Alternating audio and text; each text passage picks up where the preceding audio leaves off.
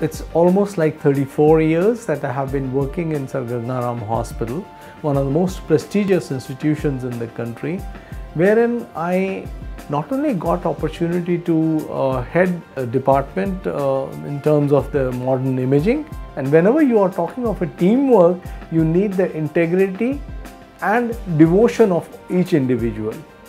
And any organization, it's again a kind of an association where people need to be devoted and dedicated to the kind of delivery of care in terms of administration, at the same time also trying to do something good to the younger generation. In these 34 years, it has been a pleasure to having taught so many students, trained very many residents, and now almost they are ambassadors of our hospital, and they bring goodwill to us in so many ways, and they are almost present in the entire country and as well as the US, the UK and the other countries in the world.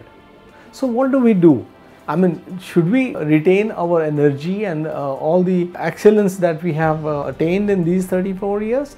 My feeling is that excellence has no boundaries. It's a continuous process. Indian Radiological Imaging Association is one such body which the first meeting I attended was in 1981.